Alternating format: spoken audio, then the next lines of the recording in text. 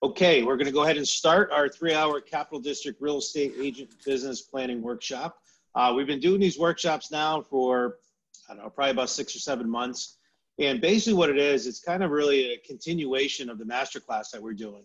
A lot of times we get a lot of people that want a little bit extra information, want to go a little deeper on some of the things that we talk about that make agents successful, give them that foundation to build their business. So we're going to go through it. It's designed to be a 3-hour workshop, but it usually doesn't take us that long.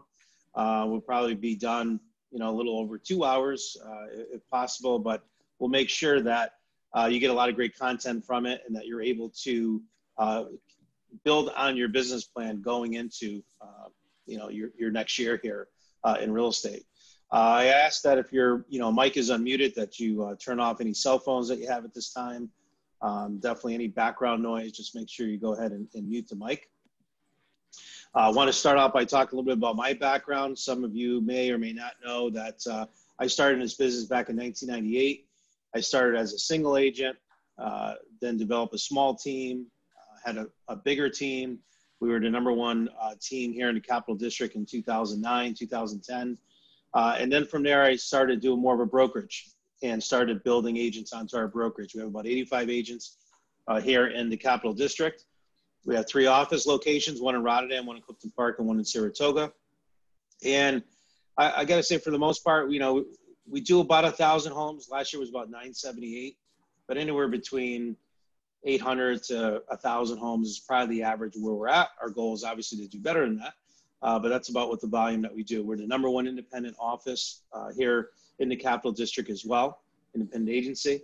And then above us, we have, the 4 franchises that are here locally. But my wife, my 2 children, I have 2 girls, 20 and 23, Julia and Christine.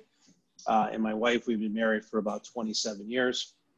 And I also own a Allstate Insurance franchise. Actually, that's where I'm at now. I'm up in the upstairs office using the facility there, which is next door to our real estate business here in Clifton Park.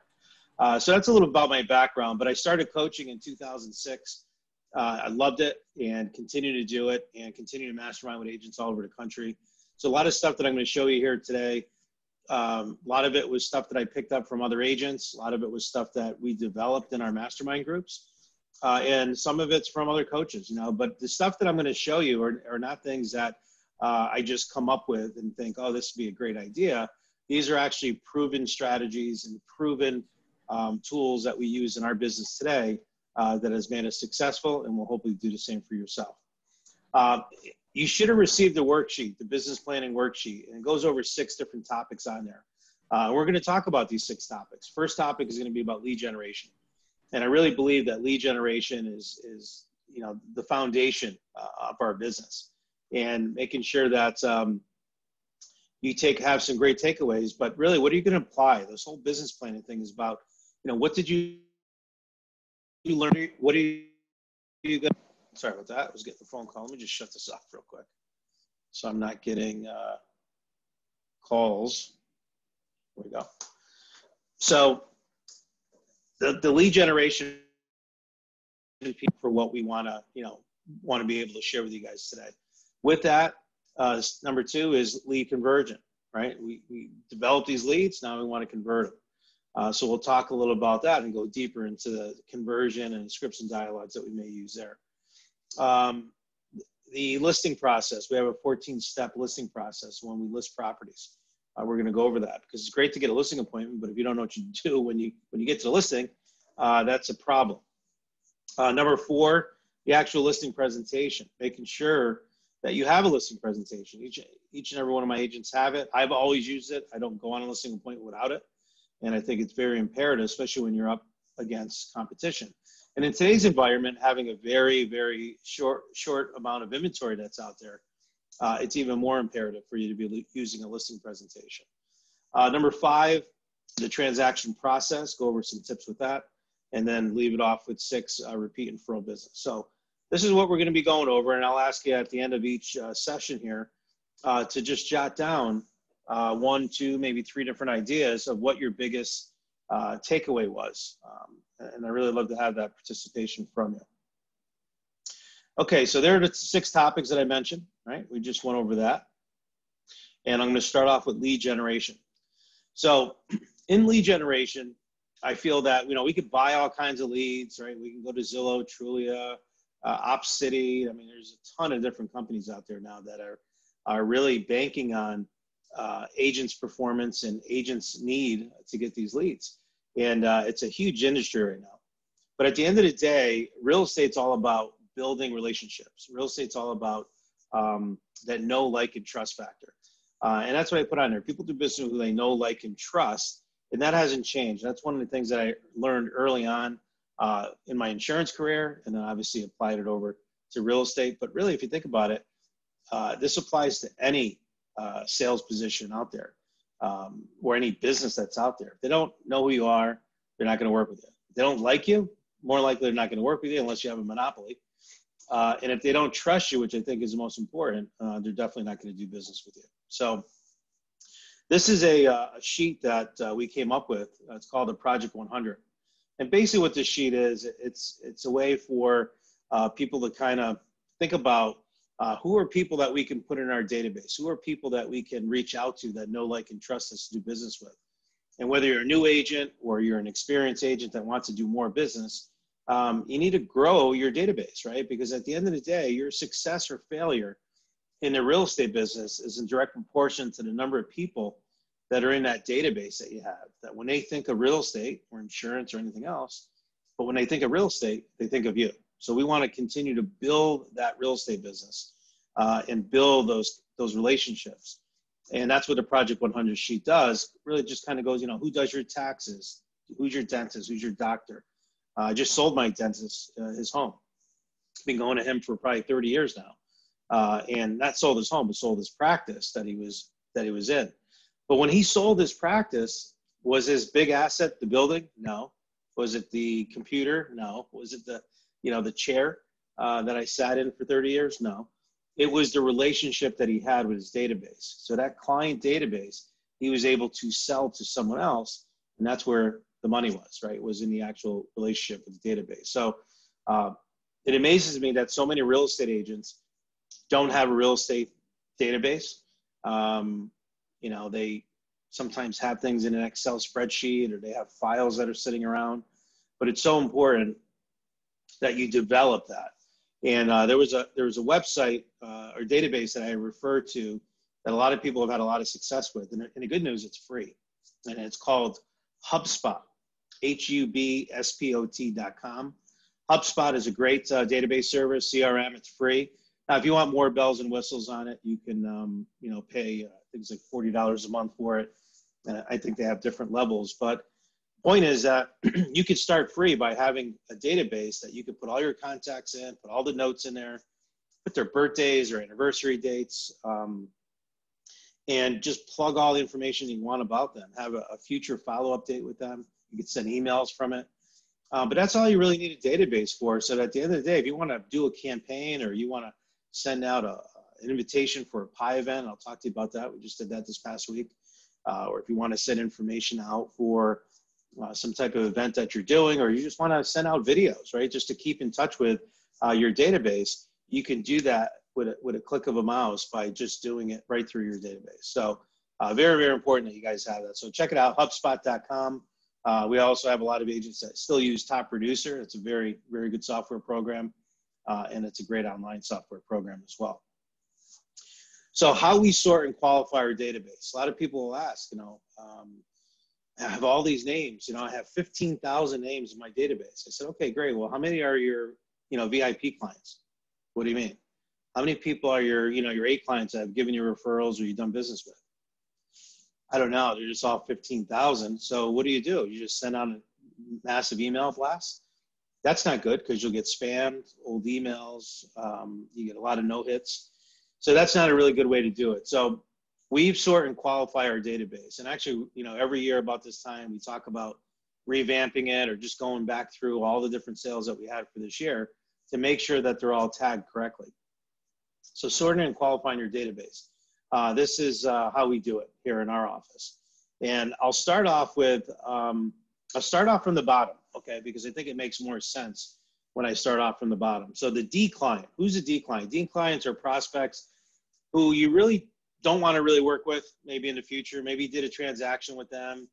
It didn't really go that well. You know, I could think of one just recently that I had. It was a divorce situation. Both parties were so miserable, so mean to my staff. I say a little mean to me. I mean, I got pretty thick skin, so it didn't really bother me. I understood why they were being that way, but I don't know. I really don't want to work with them in the future if I don't have to. So I put them down as a D client. But the reason why I put them in a database instead of just deleting them is because I want to track, right? If I did, you know, so many sales for that year, I want to make sure that those numbers match up. So D client gets coded as a D client. So there's little tabs within your database that you can actually put source or where it came from, but you can also classify them. So I classify them as a D client. A C client, these are prospects who have not referred you any leads or may not even do so in the future. These are new leads, prospects that you're following up with, that you've not had a conversation with them about them doing referrals for you in the future or doing business. So in other words, what would that be? A C lead would be an internet lead that you get. A C lead might be someone you met at an open house. C lead might be someone that's, you know, called off your sign, right? But you wanted to get them in the database so you follow up with them. You put them in there as a C client because, and I'll tell you when we're all done with this as to why, so that it's not part of that 15,000 name database. You want to make sure that, you know, the whole goal on this is to move that C piece of business up to a B, and then that B to an A, and that A to VIP. So C client, like I said, is just someone that you just randomly meet. Could be even at a networking event, right? You go to a networking event, you meet someone, you get 5 business cards, you put them into your system. They start off as a C client. A B client is a prospect that has, you know, stated, and it's wrong there, a client that has stated that they would do business with you in the future or refer potential prospects to you. So in other words, I tell you an example of a B client. So a C client would be someone I met at a networking event, met with them, got their information, and then I mailed them a card, right? We went through a series of things after we meet someone at a networking event, and I sent them a personal note. I follow up with a phone call. Would love to get to know you a little bit. Can we meet for a cup of coffee? Can we do a Zoom call where, let me shut this sun here coming in. I'll get blinded by the sun here. So what I would do is I would send them a note, get with them on a Zoom call, and find out a little bit more about their business. And then I would ask them, you know, if you were looking to buy or sell a home, or if you had a friend or a family member who was, do you have a real estate agent that you refer them to, right? So that's an old Brian Buffini script. Brian was a great mentor of mine, and I was one of his actual coaching members that, you know, we had one of the 100 Days of Greatness program that he ran, and I was one of his coaches for that. And we taught a lot of our agents that script. But it's a real easy script, right?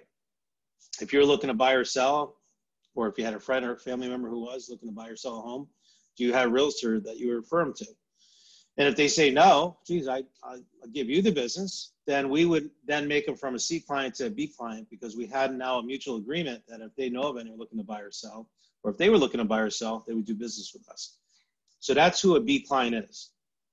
An A client is a client who has done business with you in the past or has referred you business for future business, right? So they did business, they gave you a lead, now they become an A client because I want more of that type of activity. I want more referrals. I want to do business with more people.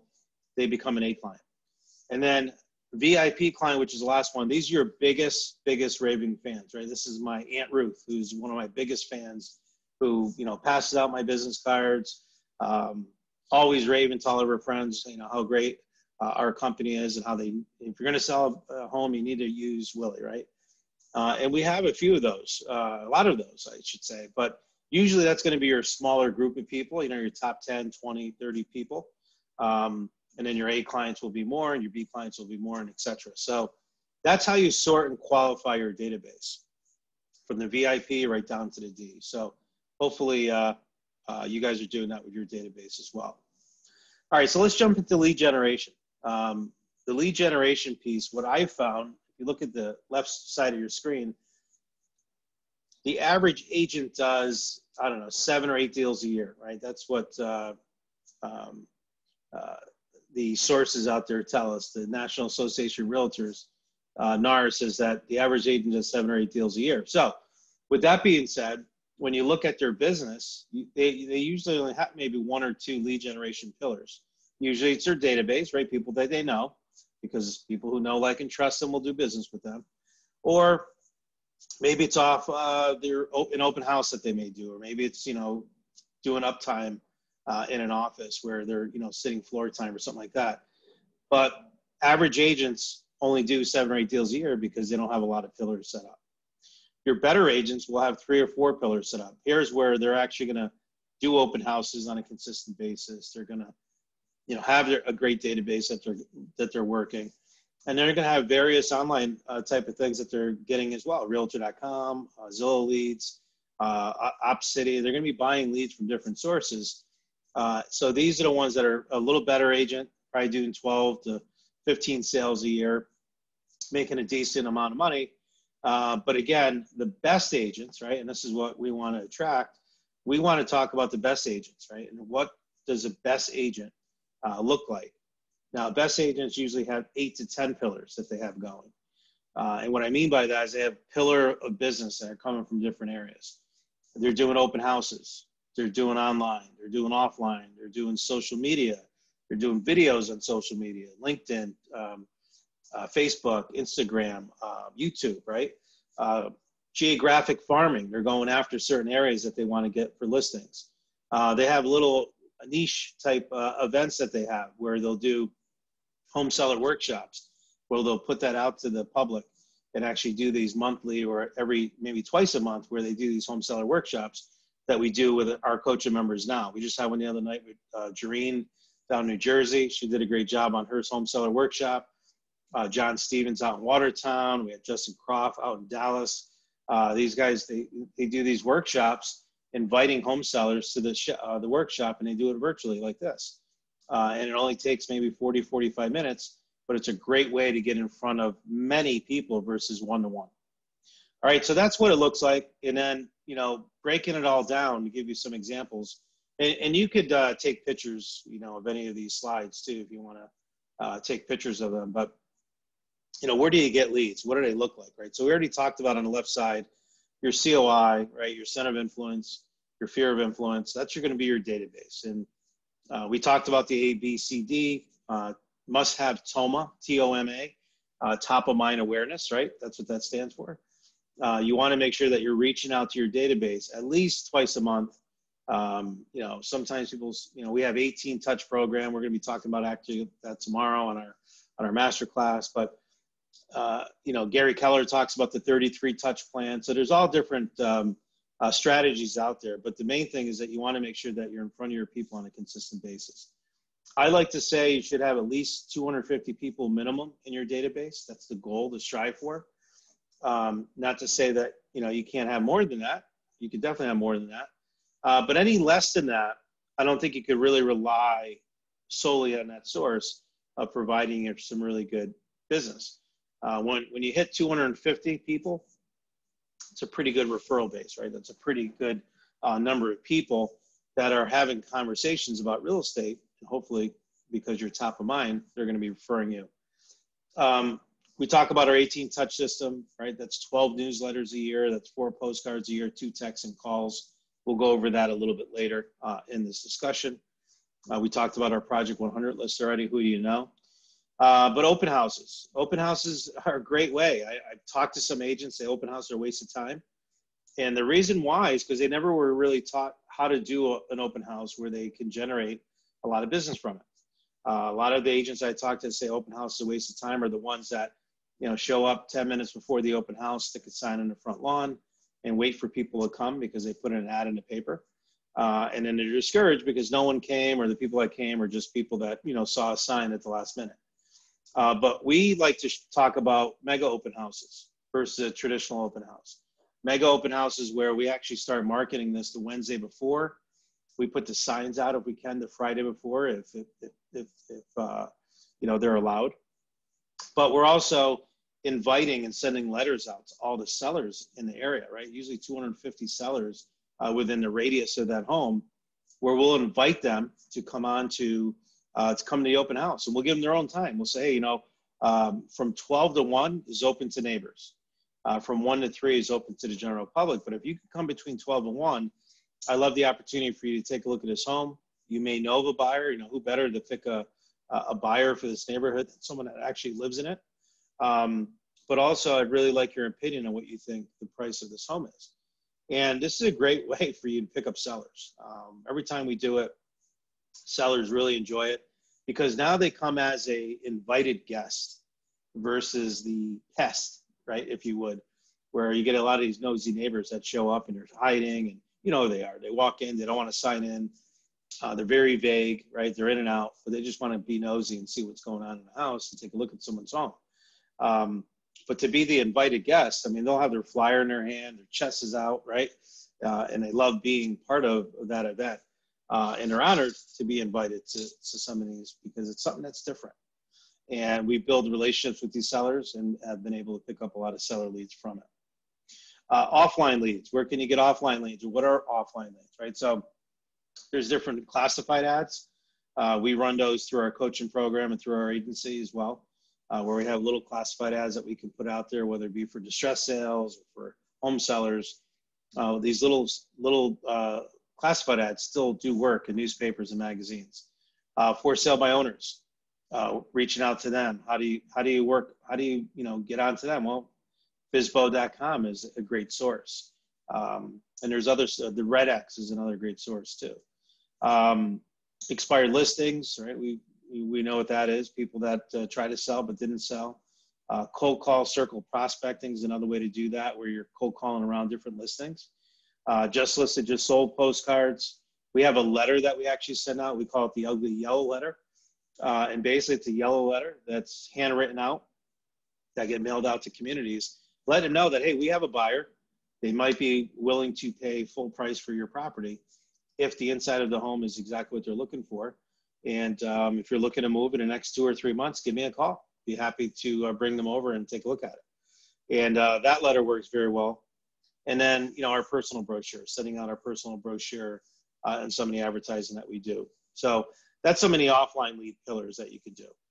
Online leads. These are leads that some of you may already be using, but there's some of them right here. You got Zillow, you got Realtor.com, OpsCity.com, Bowl Leads, Craigslist, UpNest, HomeLight, TheRedX.com, TheRedX.com. That's a FSBO's. This is one that we've been using recently that generates a lot of business, called InboxRealEstateLeads.com. InboxRealEstateLeads.com. And you pay per lead, so only the ones that you want. So if you want 5 buyer leads, you sign up for them. They'll start sending you 3, 4, 5, 6 leads a day. You pick out which ones you want. You pay them $25, $35 a lead. I think seller leads are a little bit more than the buyer leads, and you get some leads. That's a great way to. I know some people have had a lot of success with that. DaveRamsey.com. That's more for selected agents in a certain market doing a certain volume, but that's a good source. Sync. You can go to sync.com. That's Commissions Inc. If you want to buy a platform. I should probably add on here, Boomtown is another one. They just called me the other day. They're a great service, boomtown.com, market leader, or your own website. But online leads, you can get all kinds of different online sources that are out there, because that's where the eyes of the buyer and sellers are. They're online. Some other pillars, networking. What type of networking events do you go to, or haven't you gone to, or want to go to? A great way to go to chamber events and lead groups. Now, because of our current situation with COVID, some of these are going to be virtual. There's a lot of virtual events that are going on that you can be part of and be able to meet people and go from there. Mastermind groups, home shows, bridal shows, those are very effective. Senior shows, home builder association, and different charity events. So that's the networking side. Geographic farming, postcards, newsletter, calendar of events. Postcard is something that, geographic farming, something that I think is very interesting. And there's a good friend of mine, Russell Rhodes out of Dallas, who does a great job. I mean, he owns pretty much some neighborhoods, 70% market share. and he will attribute it all to geographic farming. And he said, Willie, if I was coming into your market, any market within your area, any neighborhood, he goes, I would penetrate that within 12 months. And he goes, I assure you that I'd probably be the #1 agent in those markets too, because a lot of these neighborhoods really don't have anyone dominating. And, and if they do, if they have 30% or more, then they're dominating. He goes, I wouldn't, pay attention to those neighborhoods. But he said the majority of neighborhoods out there, you could definitely get into. So he recommends 10 mailings a year. And August and December are the 2 months that he doesn't mail out to. But all the other months, they're getting postcards, newsletter, calendars, vendor lists of people in the area, those type of things. He does very well with that. Mega open houses you can do in those geographic farms. You could do top 10 sales is another flyer that we have with the top 10 sales of that quarter or that month, which goes very well. So people want stats. People want information about their properties. We have food drives. Trade a can for a cone is a great thing that we do, where we actually rent an ice cream truck, right? One of those ice cream vans that go around and sell ice cream to kids. We actually rent one for a couple of hours, and we drive through certain neighborhoods collecting canned goods and trade canned goods for an actual ice cream cone. And that's worked out very well for us. We didn't do it this year because of COVID, but we will be doing it again next year, hopefully, if things get better. This one here, niche events, right? Niche events, however you want to say that, live or virtual speaking, home seller workshop, home buyer workshops, lunch and learns. A lot of businesses out there that are looking for guest speakers. No reason why you can't come on for 10 or 15 minutes, talk about what you do and what you could do for them on buying or selling a home. We have resources. I have two books that I wrote, one on buying a home and the other on selling a home. So we give those books out. And then we have this blue box with all kinds of information on there for pre-listing. So that's something that we use. I actually have a copy of our blue box here. And basically the way it works is we mail this blue box out, as you can see, has our information on it. And in here, there's all kinds of goodies in here. I'll tell you what's in here for you. So in here, there's a little bit about me, information, a little bio about me. There's what clients are saying about us, so some testimonials there. We have relocation services. We belong to leading real estate companies of the world, and we talk about the relo business and how we do very well with that, how we can help them not only locally but globally. Meet our team, which is great because it kind of highlights all of the people that work for us and their backgrounds and what they do. Okay, so that's on there. I mentioned my book, a copy of my book, whatever person needs to know about selling a home in a capital district. There it is. Okay.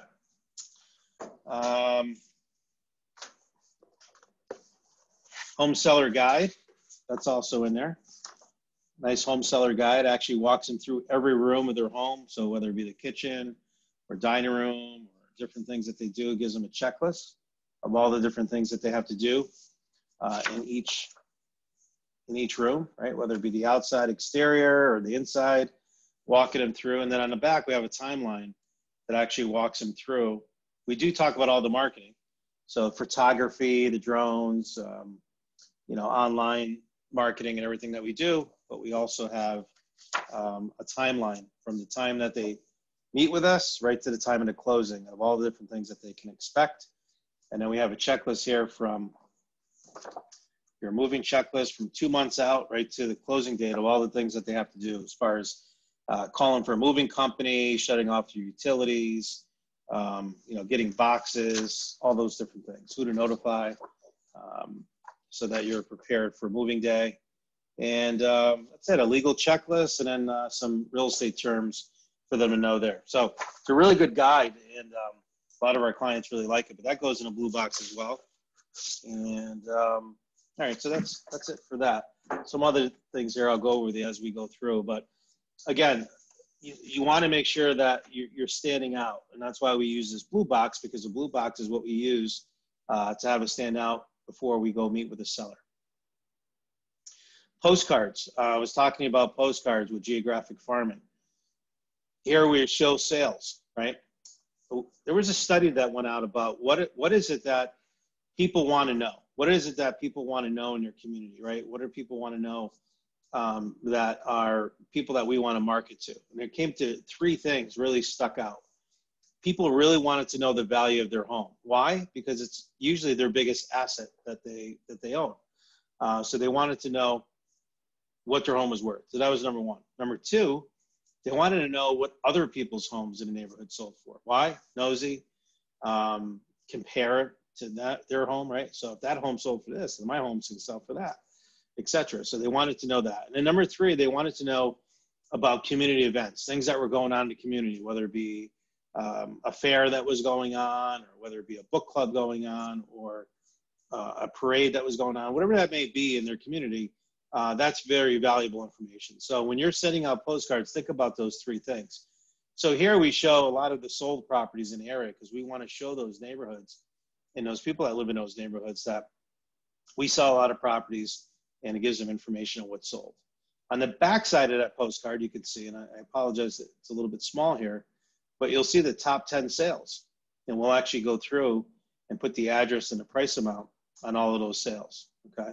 And then we actually tell them how many active listings, how many sold listings are out there in that time period of January through March, and then we do it every quarter. We just listed something, we put the postcard here in the top right, just listed, let people know that that's coming up on the market. And then you'll see here, don't list your home without reading this book first. We want to have people come to us because we want them, the baits, right? Everyone says, find out what your home is worth, call us, right? Or find out what your home is worth, go to this website. Well, everyone has that, but not a lot of people have a book. Or maybe it's a report that you come up with. And even if it's just 2 pages, it doesn't matter. You have to have something that's different in order to attract and have these sellers raise their hand. So we use a book, and that's the postcard that goes out there. And you guys already saw a copy of that book. All right. Another postcard before I switch on. This is a postcard that worked very good that Kate Charles, who's now Kate Penna, and I use. We're on one side. So the backstory of this is that Kate came to us. She was working 2 years in a business, didn't have a database, wasn't really doing that great in real estate, came home every week, and she lives in a neighborhood of about 1,700 homes. There's all these other real estate signs, none were hers. And when we sat down and we did our planning, I said, well, what are you doing, right? How are you telling people that you're an agent? And she goes, well, I'm not really doing much at all. And I said, well, you're the secret agent. You're not telling, people don't know who you are. We need to get you out there. We need to give them information that's valuable to that neighbor, to your neighbors. And then if we keep doing that, they'll do business with you because they know, like, and trust you, and we'll be able to get more and more business there. So that's what we did. So for 1 year, we put a campaign together. We sent calendars out 1 month. We send newsletters out 1 month. We send market update 1 month. We sent a postcard like this of, find out what your Luther Forest home is worth online. Go into the website, and these are 2 properties that she sold. And then on the back, don't sell your Luther Forest home without reading his book first, right? So we gave him an actual testimonial there. We gave them information on how to get this free book, which was the baits. And she, little by little, started getting inquiries. And then those inquiries turned into clients. And I'm glad to say that after 12 months of doing this, Kate was the #1 agent in that neighborhood. And she sold more, almost double more than the prior agent or the second agent that was there. But now we promoted that as being the #1 agent in Luther Forest. And so those are the things that you can do. Anyone can do that as long as you put a strategy in place and you put a plan in place. And that's why we do these business planning workshops, is to get you to really focus on what are you going to do differently this year. If you're not happy with your results in 2020, what are you going to do differently going into 2021 that's going to hit the goals that you want to hit and be able to capitalize on some of these things, right? So that's the postcards there. And here's a couple other ones. Again, find out what your home is worth online. Some stats here again, top 10 sales, that goes very well. Community Spotlight, we hired a videographer.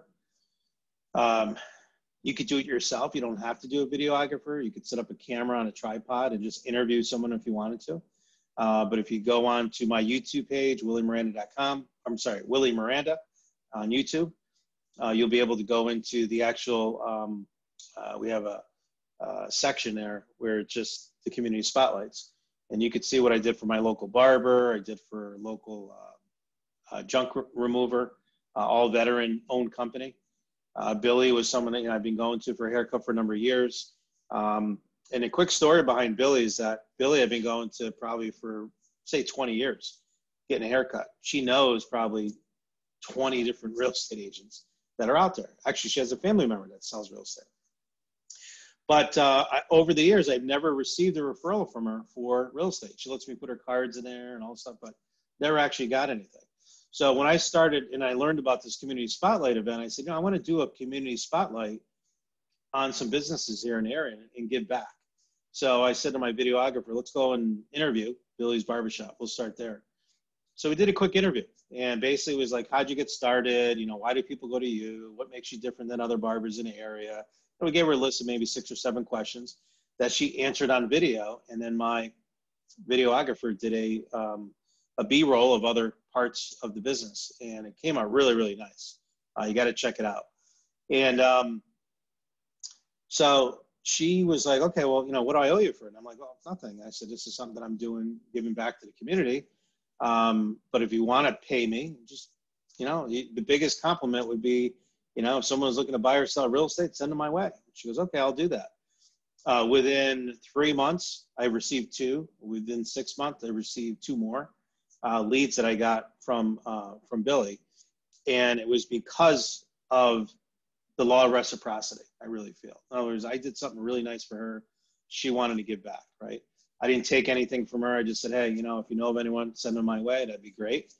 And she really appreciated it. But the video came out so good that she had thousands and thousands of views, likes, comments, people that were saying, Billy, I was so proud of you. You got your own barbershop, and I remember when you were a kid, and blah, blah, blah, blah, blah. But to the point where it brought her to tears. That's how emotional she was about the video that we did for her. So you never know, and it cost me like, I don't know, $400, I think, to get done. It was the best $400 I spent. I would rather spend $400 on that than going to buy Zillow leads.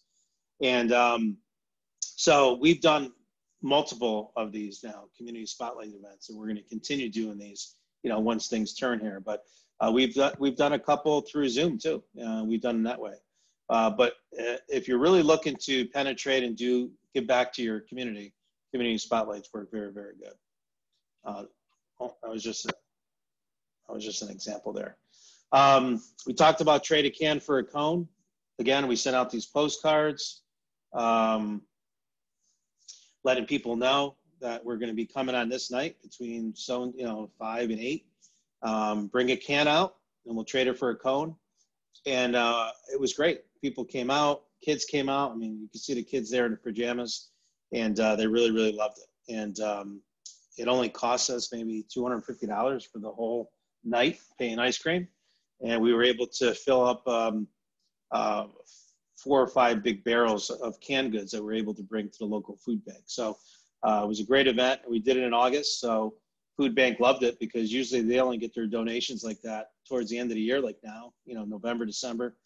And they really need your help, in the spring and also in the summer months, because that's when the shelves are really bare in those food banks.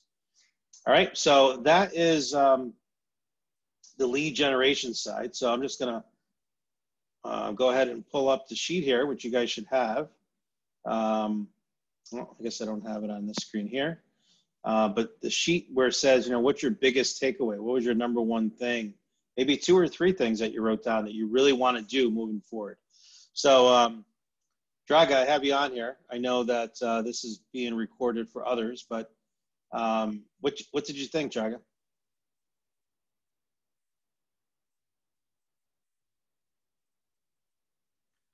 Oh, you're muted.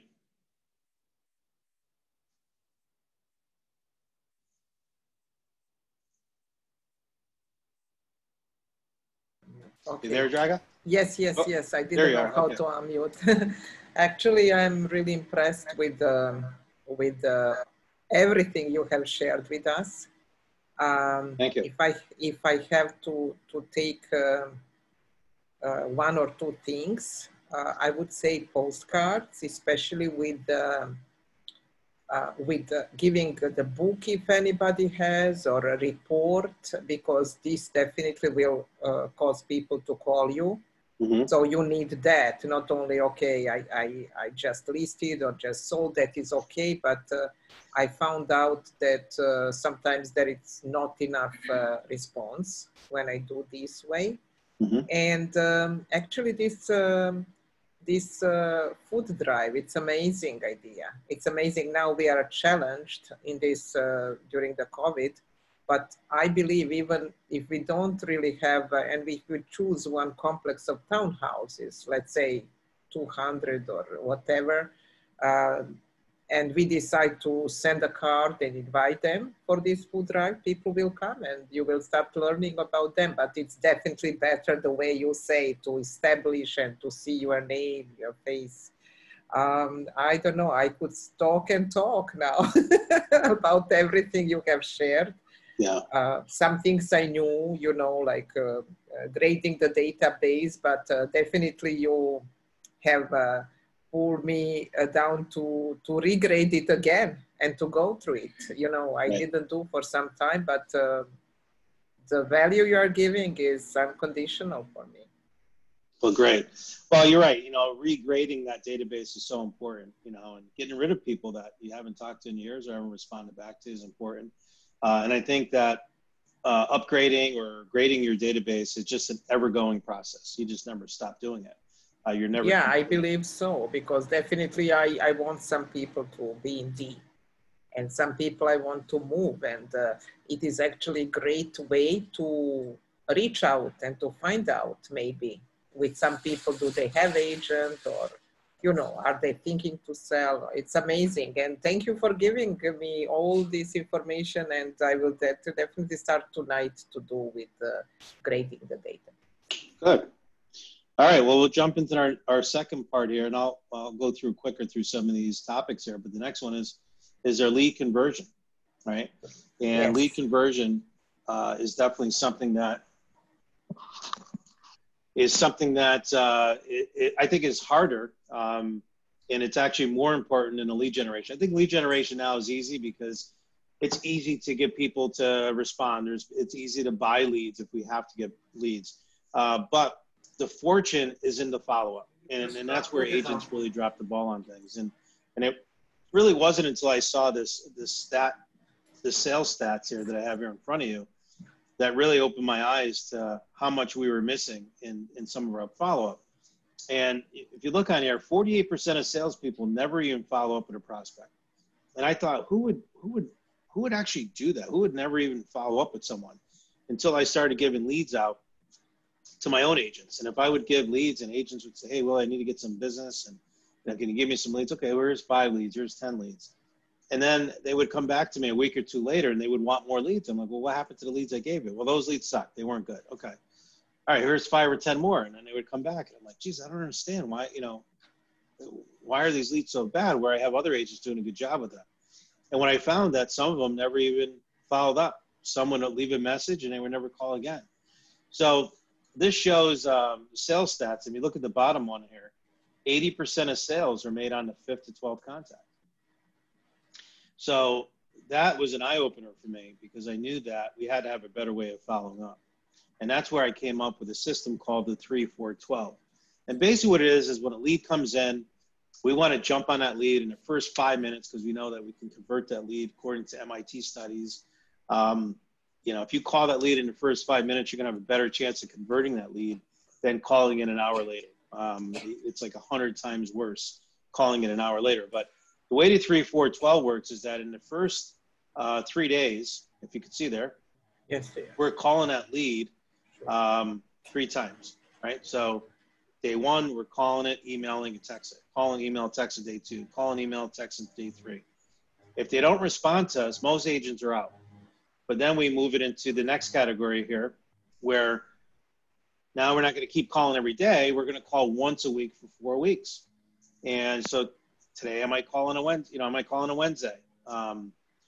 Next week I might call on a Saturday. Maybe I call in the morning, maybe call in the afternoon, but you switch it up. But I'm going to do that over the next 4 weeks. I'm going to reach out to them once a week for 4 weeks. If I still can't get a hold of them, do I throw the lead away? No. I'm going to reach out to them now once a month for 12 months. That's 19 touches to that lead. And our conversion rates went a lot higher, and we were able to find people in different, because the reality is that 80% of the leads are down the road leads, right? Someone looking online today, looking for a house, their lease that might not come up until June of next year, right? Might not come up until April, but they're already looking to see what's online. So if you leave them a message, hey, I want to talk to you about a house that you want to go look at or that you inquired about, they're not that motivated to call you back. They probably won't call you back. But if it was someone that was looking to buy a house right away and they're having a hard time finding something, then more than likely they're going to call you back because their level of motivation is a lot higher. So 3-4-12 works really good, and I definitely highly recommend everyone to do it and making sure that you're calling them so you don't get stuck in that less than 80% of sales factor and lose a lot more sales. This screen right here talks about, what are the things that we need to be doing as agents to be high producing agents. The one thing I learned about that is that these agents are really focused on 4 things. And those 4 things are, number 1, prospecting and making phone calls, right? Having a really good follow-up system, but prospecting and making phone calls. That's number 1.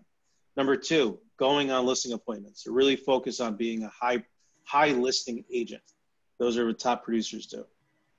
3, working with buyers, getting out there, working with buyers, definitely is dollar productive, right? Or our hourly productive is going to be a lot higher versus, not working with buyers or sellers. And then number 4 is negotiating and getting deals done. There's a lot of money, and we make a lot of money because of our negotiation skills to represent our buyers and sellers to get them top dollar for their home or to have them buy a home with the least amount of money and getting a good deal on their home. So those are the 4 things. And if you see here, so many agents get wrapped up in administrative, marketing, service, making flyers, doing all these different things, but you don't really get paid for that. So when you talk to agents and say, yeah, I do 70, 80 hours a week and I sell 5 homes a year, it's because you're getting wrapped up in all the other things that don't make them money. So those are the 4 things we have to definitely focus on. Here I show a little bit on the video, email, and text, some of the ways that you could follow up. People love video, right? I do video all the time. I just did a video to one of my agents that just had her 9th year anniversary today. Sent her a video right on my phone, sent it right over to her. You could use Zoom, you could use Skype, you could use YouTube. There's so many different things you can do, but using video and text is something that I highly recommend for you to get into when following up on leads, following up on prospects, following up on your database. Try it. It's definitely different. And it's one of those things that I find that less than 1% of the agents out there are doing video, and it's very, very strong. ISA script. I'm not going to go too much into this, but basically, if you're not good on the phones, you don't like making phone calls, then you need to hire someone that's going to do it, because that inside sales position or that calling position is so important to call on leads. So I would hire someone. You can hire someone that's a virtual assistant, right? They can live anywhere now and make phone calls for you. Or you hire someone part-time to start, and maybe they just call 6, 7, 8 hours a week just to start calling on some of these leads, and just basic script, like, hey, just wanted to give you a call. I saw you were on our website a few months back or a year ago. Are you still looking to buy or sell? That's it. And if they are, great.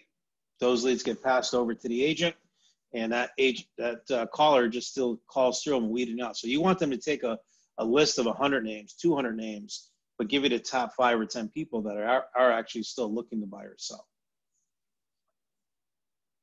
And then there's a script that we follow. When I was at Craig Proctor, I'll give Craig all the credit on this. We had a script. It's a little messy right here, but basically there's a follow-up script on the left for buyers, sellers on the right side. And then there was a script that we would go through, asking for that person who asked for the information. Then we'd go through, are you looking to make a move? Are you looking to make a move here in the next 3 to 6 months? Do you have an agent to help you when the time is right? Those type of things. So there's tons of scripts that are out there that you can get. I don't like using scripts because I think scripts are, I don't know, I just don't like them. Even my inside salesperson, she doesn't have scripts. You go based on the feel of the client, right? Because I don't like it done to myself. I don't want to do it to prospects that I call. So a lot of times it's just good to get that person on the phone. Hey, is this a good time to talk? Yeah, well, what's this about? Hey, I just wanted to call you. Saw here you're on my website a few months ago. I just wanted to follow up with you to see if you're still interested in buying a home in Luther Forest. No, we already bought. Okay, great. You know, where'd you end up buying? Click. All right, maybe they hang up, or they may give you information. You know, we actually built new construction. This, that, the other thing. But you know, we were renting our old house, and we don't think we're going to lease it anymore. Do you sell homes? Well, yeah, absolutely. We do sell homes. So that turns into other things that way. But the main thing is just picking up the phone, having conversations, and treating people the way you want to be treated. We talked about pre-listing packets, the blue box. This is a lot of the information that's in the blue box. Some agents don't want to use the blue box because there's a cost to it, right? So a lot of times they'll do a pre-listing packet where they actually send that packet out, and we put it in a folder like this. If you don't have this, I would definitely get this. This is a branding folder where you can get it from you know, different companies. The company I used was freefolders.com. freefolders.com. They're called Network Communication. But what they did is I gave them a list. They're all free. I gave them a list of all the vendors that we use. They call the vendors. You know, and the vendor would put a $250 ad, $500 ad, whatever, and gave me a couple thousand of these folders. So it's nice. It's branded, and you know, people really like them. They're very professional. So I would definitely you know, have some type of pre-listing pack, either a blue box, or you want to send them out in a packet like this with all really good information, and you can stick them in an envelope. Okay. All right. So that is the lead conversion. Drago, is there anything on there that you picked up that maybe you're not doing that you'd like to start doing on lead? No, definitely. I actually a few days ago, I started approaching, as we call, dead leads, and texted, are you still thinking to buy a home? And the guy says yes. I reconnected, and actually I'm in process of starting looking for him now. He's awesome. Very cooperative. He knows me for 2 years. In that moment, he was thinking to rent. But I believe that what I didn't apply and that I would start is this, your system 3-4-12. It is amazing, but I always felt uncomfortable, like calling 3 times within 72 hours. Yeah. But you motivated me to overcome that. Yeah. Either call or email, but 3 touches, as you say. Right. Yeah. Listing blue box is something that impressed me a lot. But this is something that is professional, and you present yourself immediately. I think you have no competitors there. That's right. My personal opinion. Mm-hmm. There is a lot of things to do, and even this branding folder is something, I don't know, I'm in Canada, maybe I find somebody here, but maybe they deliver. But in general, everything is of big value. Right. Awesome. Well, that's how you convert more leads, right? Yes, that's true. Because that is the, as you say, harder part than generating the leads. Right. Okay, let's go into the next piece here, the 14-step listing process. And I like to compare this to a combination lock, right? Like if you go to number 6, go right to number 6, go past 14 twice, going left, go over to 21 on the right, the lock opens. Same thing with the 14-step listing process. I feel that if you don't follow when you go on a listing appointment, if you don't follow the process the same way as you're opening a combination lock, you could lose the deal. An example of that would be, hey, you go to the house, you do a quick tour, you sit down, you get this great presentation you want to go over with them, and the next thing you know, the seller says, well, what do you think? How much do you think it's worth? Then you start, going through all these paperwork and you start talking about the price. Well, we don't want to talk about price. We want to talk about the market. We want to talk about everything we do. Then we talk about price. But if you jump around and you don't follow the right process, you could turn the seller off, especially if they don't like the price that you tell them, and they're not going to hear anything they have to say about marketing, which is the value of what you bring to the table and what separates you from your competition. So it'd be a shame if they weren't able to hear that, because maybe they're there physically, but mentally they're checked out because they don't like your price. So, we say that cost is only an issue in the absence of value, meaning that cost, commission, or what an actual seller pays, is only an issue in the absence of value. So if you don't have a listing presentation, you're not showing them all these great things that you're going to do, then you're just like the other agent, right? How much you're going to sell it for and what's your commission. That's it. And that's what they ask all the agents, and that's what you're going to be compared to. So you want to make sure that you're showing them the value of why they should use you and why you're worth the commission that you're charging, right?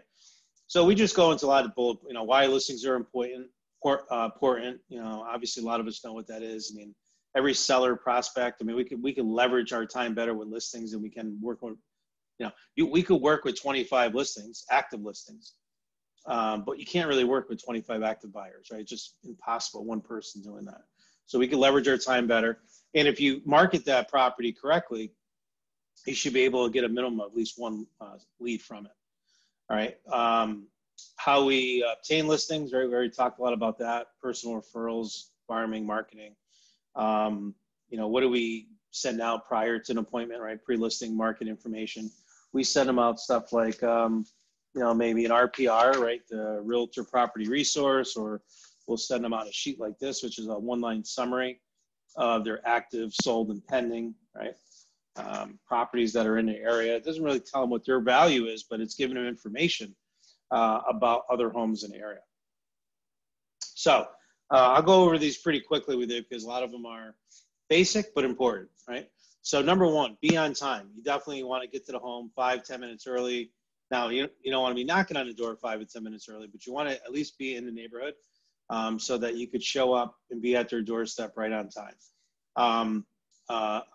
I learned that the hard way because I've had a lot of sellers say to me, the reason why they didn't go with other agents is because that agent was late. They never called, showed up 15 minutes and didn't really have any, remorse about being late, those type of things. And so being on time is very important. The reason for that is because there's a correlation between punctuality and integrity. And you got to make sure that you're punctual, especially on a business dealing like this. These people are nervous, right? They're maybe lived in the same home for 30, 40 years. You just show up late. You had a 2 o'clock appointment. They're already looking for you at 1:30. 1:45, they're pacing. They're looking out the window. By 2 o'clock or 5 after, they're upset. They can't believe that you're not there, and they're really getting upset. So you want to make sure you're on time. So that's number one. Number two, knock on the door, walk in home, introduce yourself. Shake their hand if appropriate. I know sometimes at different cultures that's not appropriate, so you'll have to deal with that on your own pace. But always look them in the eye, shake their hand. I had someone say to me, I didn't go with that agent because when he shook my hand, he didn't look me in the eye. Right? There's all kinds of different things that you hear out there. And then I have a laptop. So where can I set my laptop up? Where can I set my iPad up? Whatever. I always ask. I don't just take it for granted and go sit down at their dining room table. And I always ask them, where would you like me to, set this up? I don't want to sit in Big Papa's chair, right? I want to make sure that I'm giving them the information, but I'm also asking them for permission on where I can sit. Number three, turn on the laptop, make a little bit of small talk as you're doing that. I may talk about the neighborhood. Geez, I drove by the school, or I had a friend of mine that lived in this neighborhood, whatever the small talk may be. And then number four would be ask the seller for a quick tour, keyword quick, tour of their home. And always, always, always bring a notepad, right? And that was a video I just did recently to agents out there, is that you always want to have a notepad, even if it's a piece of paper you fold like this and you have a pen handy. You want to make sure you're going around taking notes, because I made that mistake. I've lost listings because I didn't have notepad. And I actually had one listing that, when I didn't get the listing, which I was very shocked, I called her and I said, what what happened here? What can I have done differently? And she goes, you know what, Willie, just the other agent seemed a lot more interested in my property and more excited. And I go, what do you mean? She goes, well, you know, she actually went around and wrote down all the notes of all of her improvements that we've done over the last 10 years in her home. So that's when it went off. And I go, all right, definitely ever, even if I can't read it, I want to make sure I have a notepad that I have. So that's number 4. Number 5, make a mental note of negative selling points. You never want to just go out there and, you know, within the first 5 or 10 minutes of meeting them, going through a tour, already ripping our house apart. If it smells, if it has pet odors, if it's, you know, next to train tracks, whatever, just keep some of those to yourself. Maybe jot down a couple notes on the bottom that you can refer to them once you build that rapport with them. But you definitely want to keep mental notes or negative mental notes to yourself. And if you want to talk about positives, you could do that. Hey, great family room. Wow, these room sizes are awesome.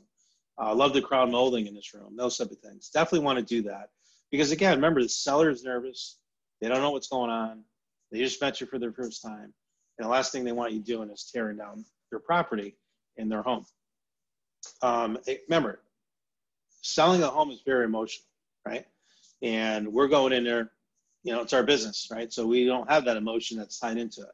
So you have to make sure that you sense that and keep that to yourself. Number 6, I just mentioned, compliment them on a condition of the home, let them know they have a great home, and there'll be no problem selling their home, right? It should be no problem selling this home. That's important, number 6. I learned that over the years, and I actually picked it up from a mentor of mine because they're worried no matter what.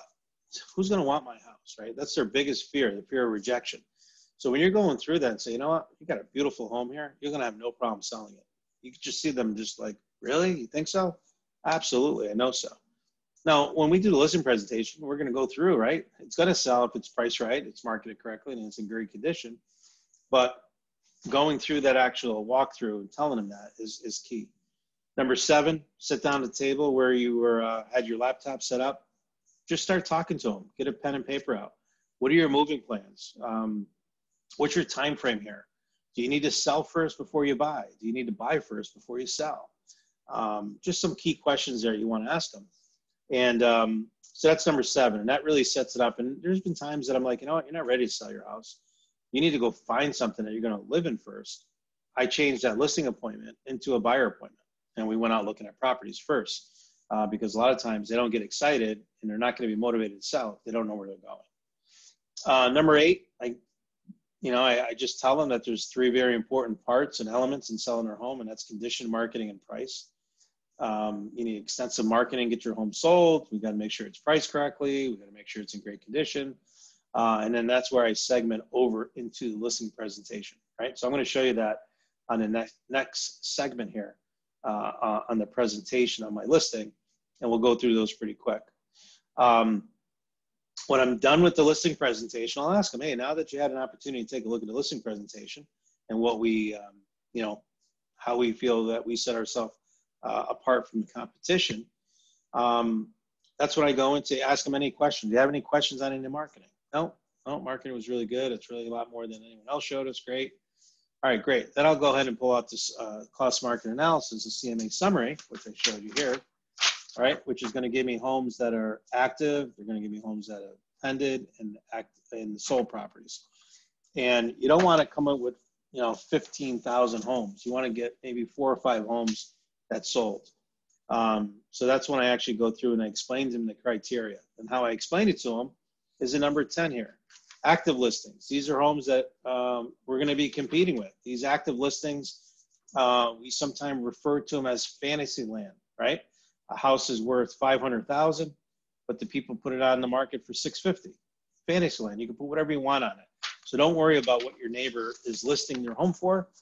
We want to know what it sold for. Pending listings. These are homes that are still under contract. We don't know what they sold at yet, but we know that the last price that they had on it was $375,000, and that's when it actually sold. It started at $420,000, but when they got the price at $375,000, they actually got a contract. So that's important information for us to know. But sold, this is reality, right? These homes officially closed, and this is the best way to determine market value for your home. And this is really all the bank appraisers want, and the banks. They only want closed sales. So I explain to them how that CMA summary works. I select number 11. I select 4 or 5 homes that best match their criteria, same like, kind, quality home as theirs. We go over that. And not only do I go over that on paper, but I actually have it on my iPad or on my laptop. I'll actually go through my MLS and show them all inside photos. And the reason I do that is because a lot of times they're like, geez, you know, that house was really nice that we just saw next door. I didn't know they had a new kitchen. I didn't know they had a finished basement. And, you know, they're looking at their home, you know, 25 years, same kitchen. Wow, all the bathrooms are all renovated. Look how neat and clean, pristine this home is. And then they start comparing it to themselves, right? So it's good for us to know that you're not going to get that off a one-liner, black and white, of what, you know, 123 Cherry Lane looks like. You want to make sure that you're showing them those photos so they can start comparing in their mind what their home is worth. So that's number 11, right? And we go over days on market, go over the list of sales ratio, all that stuff. So once we go through that, and I show them prices and everything else, this is a key one, circle it, number 12, I asked a question. Now, after looking over these recent home sales, we could see a range of homes similar to yours, between 375 and 4.25. Where do you feel your home should be priced based on these current home sales? And then watch. I shut up. And you'll see the, you know, if it's a husband and wife looking at each other, or partners or whatever, and you'll see their little minds go off and say, geez, you know, before you came here, I was thinking like 450, but now that I'm looking at this, it's probably closer to 400 or maybe a little bit less. Yeah, based on what we have on here, based on the close, yeah, you're probably right. Right, so I let them self-determine that versus me coming out of the gate and saying, oh, your home, what's it worth? Oh, it's probably worth about 400,000. And they're looking at you like, what? Are you kidding me? So you want to make sure you follow that process of self-elimination and self-discovery of what their actual home is worth. And once we get to that, right after I ask them that question, I never give them the price first. Every once in a while, though, and I know what you're going to say, every once in a while I'll get someone who'll say, Willie, you're the professional. You tell me what my home is worth. I just go right back to this. I say, well, you know what? It's really not up to me or you or to pray. You know, it's really, your home is only worth what a buyer's willing to pay. And based on the information here, same like, kind, quality home, square footage, everything else, it looks like it's between 375 and 425. That's what it looks like, right? So it's in that range. So I give them a range. I don't even give them an exact price. I give them a range. So then I turn it back. So based on that, what do you think it's worth? You know, where do you think in that range it should start? In the middle, in the higher end? Probably in the middle, because that one has a new kitchen. That one has a finished basement. That one has a new roof, and mine needs all those things. Okay. So they start discounting in their mind that way.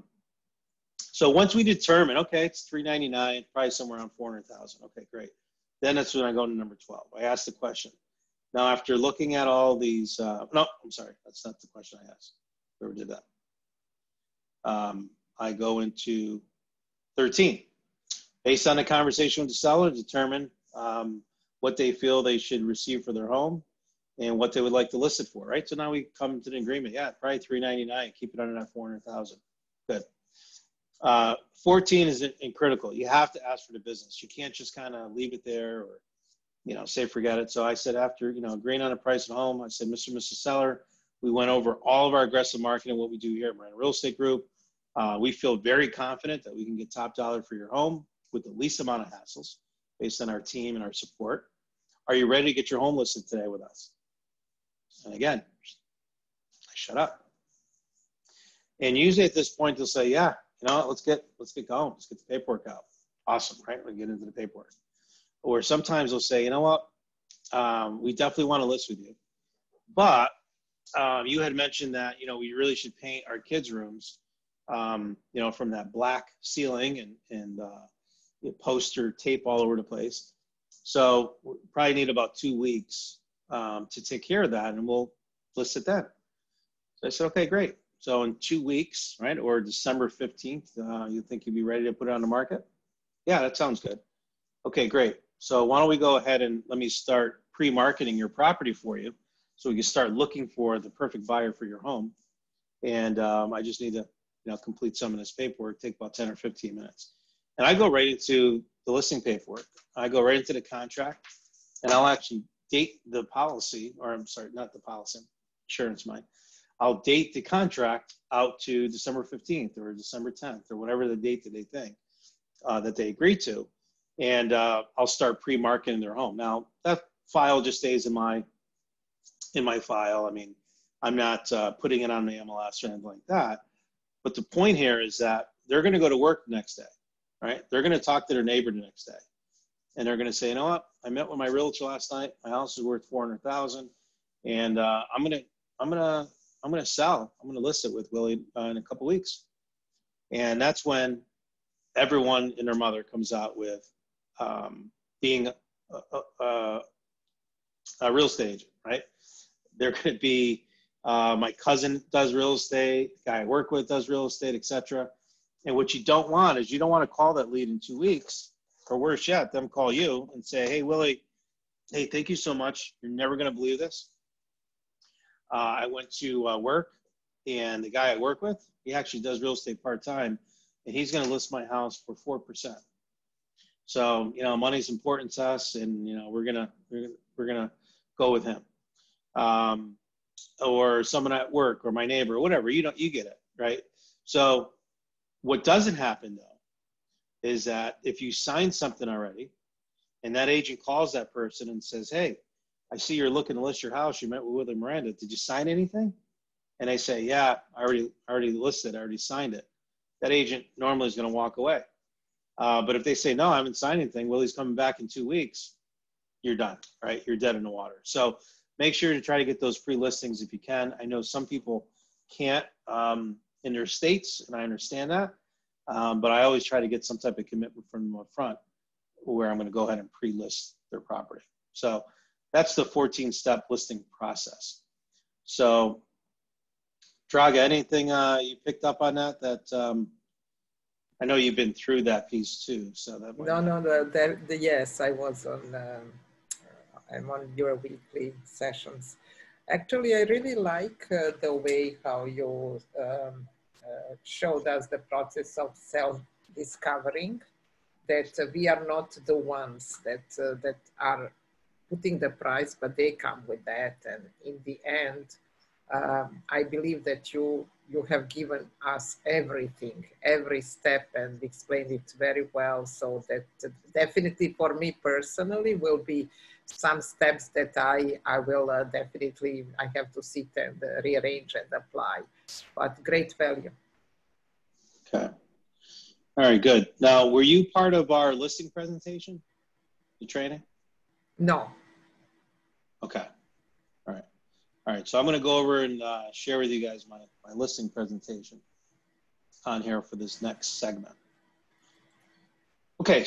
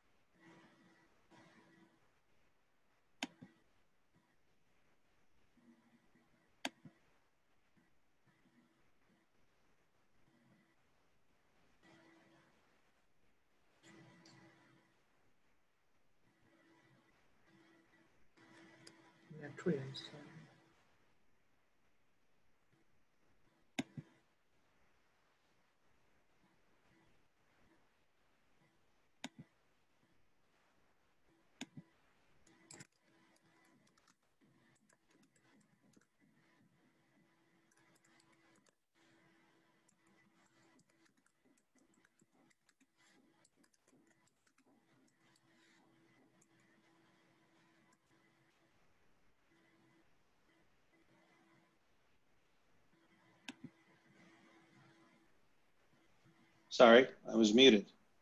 Apologize. No worries. Let me go back to the top of that because you didn't hear what I said, but I'll have to cut that out. All right, so listing presentation. Cost only issue in the absence of value. We talked about that. Our listing presentation, I always make sure that everyone has that. You got to show value. You got to show value to all your listings. Set yourself apart from the competition. But we talk about the big three, and the big three are condition, marketing, and price. Condition, your homes has to be in showroom condition at all times. Marketing, that's why you hire us to market it to the world to get as many eyes of the buyers on it. And then price, this is the biggest mistakes that sellers make, is not pricing it right. Actually, pricing it too high could be a negative to you and actually cost you money, not get more money in your pocket. Because if a home sits on the market too long, the seller automatically thinks, or the buyer automatically thinks, there's something wrong with that property. So we go over the big three. We talk to them about the difference of our approach versus other brokerages that are out there. And we foster a team approach, right? We let them know that, you know, when you hire me, you hire my whole team of professionals. And, you know, most agents operate like I did many years ago as a one person, you know, one person band, right? Where I'm doing everything. I'm doing all the admin work. I'm doing all the flyers. I'm doing the marketing, the service work, the sales. And, you know, it was never good when I had an out-of-town buyer that I had to go work with and someone's calling on your home for sale, but I can't get back to them until the next day because I'm out with a buyer all day. So that's how most agents operate. We foster more of the whole team approach. And this is where most professionals work, right? Your dentist, your attorney, your accountant. You know, your dentist is not calling you to confirm your appointment. Your dentist is not, you know, cleaning your teeth. You want that dentist to do root canals. You want them to do crowns. You want them to do the major work. And that's what we want to do. I want to make sure that I'm focused on selling your home and marketing your home to the right buyer, not sitting there doing all the other things, putting lock boxes and creating signs for your home. So I talked to them about our leadership, both my brother and I. I talked to them a little bit about me, the books that I wrote, some of the things that I do, some of the engagements where I speak and that type of stuff. I talk about our team and our support. I just kind of run through a lot of what they do. So in other words, when I list your house, all of these people here know who you are, know your address, and know the priority because we talk about your listing every week. And they all have a hand in your listing some way. Snapshot of our team. We show them where we rank amongst other companies. We had a couple of awards that we won, best places, best of the best in the local newspaper. We talk about our charities and what we give to. And then we go into, you know, our feedback system, right? And every agent in my MLS has this, but a lot of them don't express the benefits of it. And sellers really want to know this. Like that's their biggest complaint about agents is communication. So we want to be able to show them the communication and why we use showing times is one of our ways of doing that. We want to show them the stats that they get, you know, if the buyer thinks it's too much or if, you know, it didn't show well or how it showed, we want to make sure that we show that. We want to talk to them about our answering service 24/7. So if someone calls on a Friday night or on a Saturday morning, your call is going to be answered by a live person. It's going to then take that information and send it to me directly. And it's also going to send it to my assistant so that we're able to get back to that lead right away. Where in years past, they used to go to a voicemail in the office and sometimes wouldn't be picked up till Monday morning. And we would lose that buyer because then they went and saw another property and put an offer in. So these are little things, Mr. Seller, that we want to make sure that when we list your property, that we're giving you A+ service and that we're going to be able to capture all the leads that come through on your home. We spent a lot of money in marketing last year or this year. We spent $250,000 was our budget. We'll probably go a little bit over that this year because of, you know, COVID and some of the different things that we had to implement with virtual tours and those type of things. But $250,000 is a big budget. We spend a lot of money in marketing. Most agents don't have that capital if they're working for another company to go up and do that. And a lot of the companies are not putting that much money into advertising of their agents' homes. We talk about where buyers come from, right? 50% from the internet, 28% from realtor to realtor contact, yard signs, friends, family members, etc. But only 1% or less come from newspaper print ad. We talk about our relocation services, like I mentioned before. We talk about, why leading real estate companies of the world that we're affiliated with outsell all the other competitors, Keller Williams, Coldwell Banker, Remax, some of the other ones that are on there, because of this affiliation. And because you come with us, you'll be able to receive the benefits of that. We talk about military on the move. We have a lot of veterans in our area, so we like to be able to offer them discounts on when buying or selling a property. We're ranked best of the best of Zillow, so we want to make sure that they understand that we're paying $10,000 a month just in that feature. The different syndication that we have with our New York State MLS, our yard signs, their text writer signs. We want to let them know that this is technology that we use to capture people's names. Before we used to put flyers in the little flyer boxes on someone's lawn. People would take the sheets out. We never knew who was taking them out. Now, when they text us and they want the information, all the information comes, the picture of their home, all the taxes, all the information. But we also get a text to us saying who just texted us so we can follow up with that phone call. Marketing is very important. We have a video media specialist that does a lot of our videography, our drones, our photos. And you can see here a couple examples of some different drone photos and how that looks a lot better than just someone standing in your driveway taking a picture of the front of the house. We have Matterport. So we want to make sure, especially in this time of COVID, that we limit the number of unqualified or maybe serious buyers coming to your home. But we want to walk them through the Matterport. And so this is something that the buyers do. They click on themselves just like this. They can walk through. They can walk through any level of the home. They can zero in on a certain room. And they can actually walk through just like they were walking through your home. So this is something that we provide on all of our listings now. And we want to make sure that you get this as well. Most agents, Mr. Seller, Mrs. Seller, won't do this because either they don't have the technology or they don't want to pay the extra money for it. That's part of our $250,000 a year budget, is paying for technology and marketing service like this.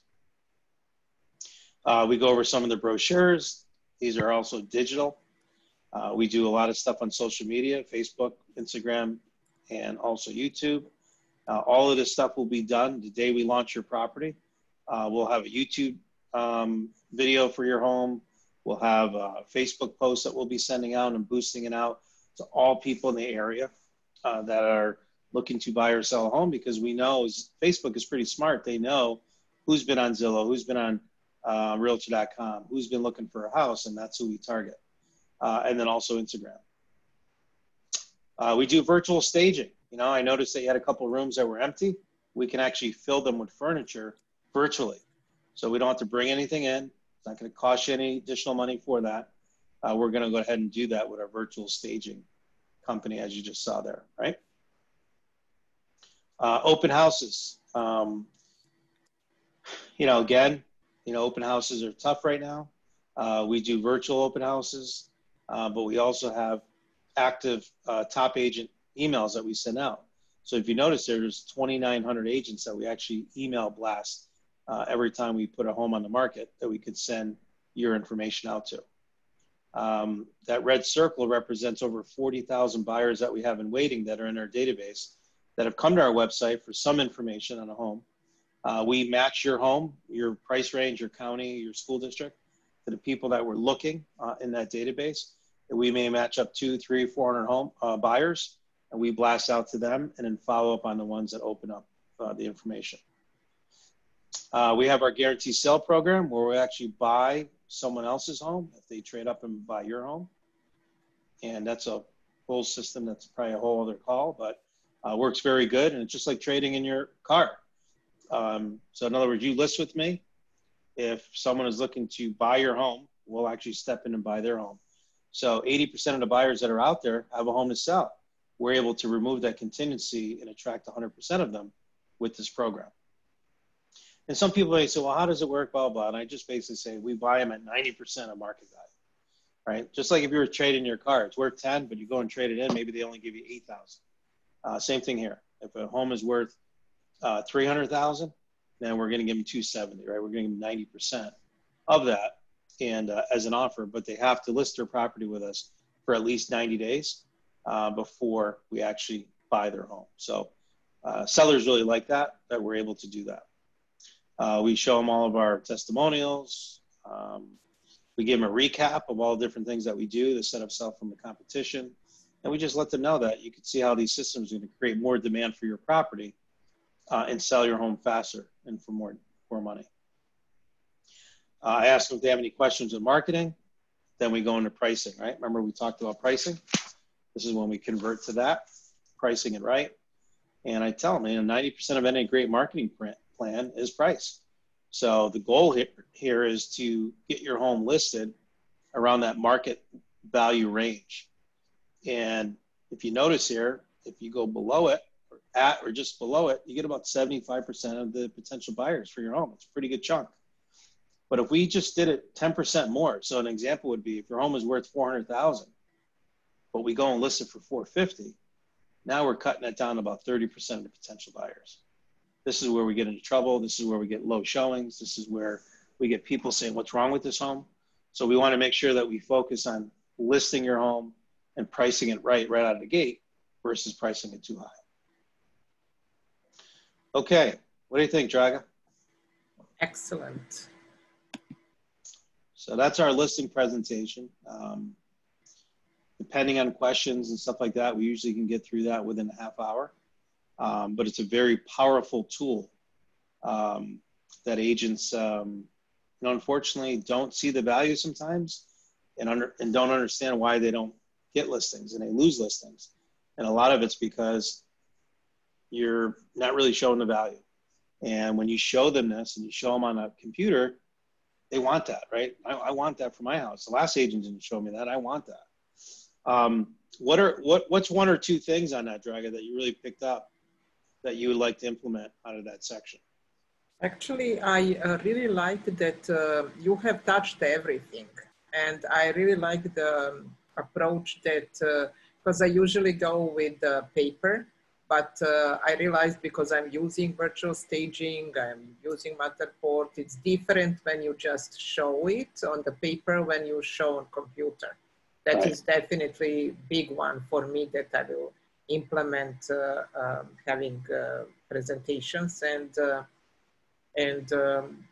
it is really everything is complete. You did everything. You did. I usually leave some testimonials. I can still do that, but I really like that you have touched anything even buying the home of potential buyers and whatever that I don't know if I can do it, but in general you have touched if it's vacant home, if you do staging, if you do virtual staging, everything. I mean you nail it, and presenting the whole team and marketing efforts, and that you are focused on the big thing it's really powerful. That's the reason you are the best. Well, it's hard for them not to list with us, right? Because when they see all that, correct. And I go a little deeper on some of those. Like when I show that 40,000 buyers, I'll say, did the last agent show you the list of their buyers? And nobody did. No, right? That's powerful. I got over 40,000 buyers in my database. I'm going to market to them. And that's what they want, right? They want us to bring in a buyer for their home. So that is enough. That is just only that action will bring them the buyer, definitely. Right. Yeah.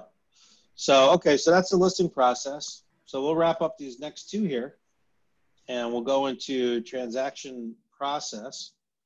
And the transaction process is pretty good from a standpoint of, making sure that you don't screw it up, right? You work so hard prospecting, getting them on the phone, making an appointment, following up with them, going to their home, presenting to them, competing against other agents.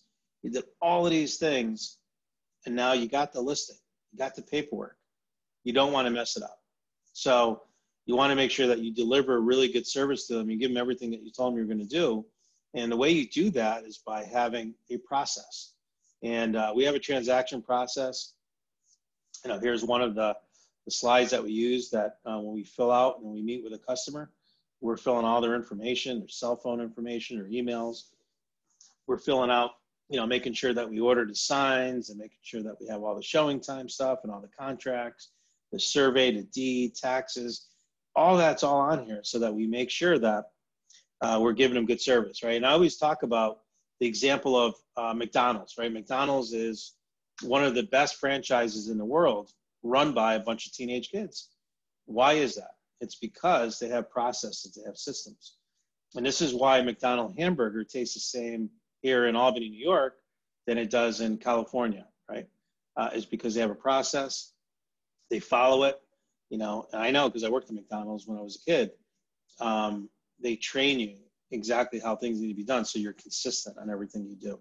And you can do that when you have a good system. So, it's easy if you only have 1 or 2 listings, right? But what happens when you have 10 listings, 15 listings? You have to have a good process. So we go over a home timeline with our sellers to explain to them, here's us listing your house today, and here's us closing on it, and all the different things. So we walk them through these bullet points to make sure that they understand where we're going to list our house, if we're going to do showings, open houses.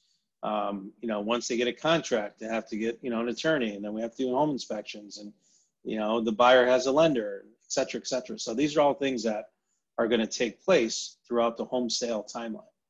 So we want to make sure that we show them that and go over all of our checklists, make sure you give them good transactional service through, talk to them about what to start doing 2 months prior to moving day, from, getting moving companies to come out, giving estimates, to canceling a newspaper. It really drills it down. People really appreciate that. We have a sheet, what to expect your first week with us, right? From after you sign the listing agreement, to the photos, to the lock boxes, to, all the information where it's going to be. We want them to know and expect that within 72 business hours, it's usually when all of this stuff is going to take place for you. In our top producer, and this is where my administrative people work from, we actually have these plans, as you can see. And the best part, none of them have my name next to them to the right, but you could see a lot of them, has everything from creating the file, to reviewing the file, to ordering the signs, to updating the showing time, all the weekly follow-up. So you see 7 days, 14 days, 21 days. Every 7 days, you have follow-up that's built in there, so that in that 6-month process, we were very, very consistent on the service that we delivered to the seller. And then we have sheets once a contract goes under contract with a buyer, have the same for them.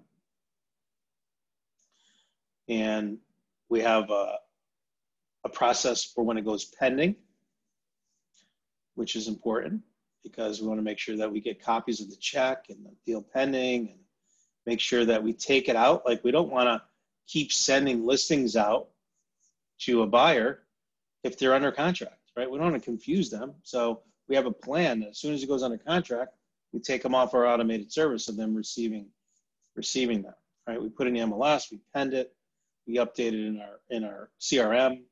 So all of these different things are done and put in there. Then once that happens, when it actually closes, we actually have a plan for that, right? And this is all out of a lot of pain that I went through. Pain is when you're sitting there, you closed on a house 3 weeks ago, and you drive to work and you see a big sign panel and the sign out on the front lawn of your office, right? Because the buyer got upset you never came and picked it up, and finally just took it upon himself to throw the sign in the back of their truck and throw it on your front lawn. Or worse yet, show up with a lockbox with the actual handle and everything on it and throw it on your front counter. And it's because we didn't have the proper systems in place to make sure that we went back out there. And it costs you a lot of money, right? Lockboxes are not cheap. So you want to make sure that these are all being done. You want to make sure it closes out in MLS. You want to make sure that commissions are paid, et cetera. So very important. Closing gifts. And I think this is something that, a lot of agents want to do, don't know what to do. The best thing I could say is that closing gifts are, you want to make it more emotional versus promotional, right? Emotional meaning you want it to be something with their name, something that's more emotional to them, more custom to them, versus promotional where I'm giving them, you know, a free spatula with Miranda Real Estate Group on it, or, you know, a Yeti mug with Miranda Real Estate Group on it. You want to give them something that's more emotional. So we like giving out these closing gifts where it's called snapfish.com or Snapfish Books, where we actually give them an actual picture book of their home, but all the inside photos of their home. And I've had a lot of people cry at closings when I give this to them, and it's $20, $25 closing gift. That's all it costs, but they really have a lot of value, and they're going to keep this probably for the rest of their lives because they have a lot of memories in that home because it's so emotional. And I write a little note in there, as you can see on the left, appreciate the opportunity to sell your home. And I thought you'd enjoy this for many years to come. Keep in touch, Willie. I put my business card in there and the picture of their home, right? So they really love that. It's a great closing gift. Here's more of a promotional, like the Cutco knife, right? My name on it. That's great. People like it, but it's promotional. This one down here, the Tiptons, right? Home Sweet Home. That's more emotional. Here's a cutting board you can get. So those are some closing gifts there. So that's the transaction process, making sure that everything that you do after you earn their business has consistent flow, so that by giving them good service, you're going to get repeat and referral business. And it's no different than going to a restaurant, right? Looks good, great advertisement. You go, you sit down, you have a great meal, but then you're waiting around and had to ask 3 times for a check. That gets you really upset. Now you'll never go there again because of that one process was broke. So what you think, Draga?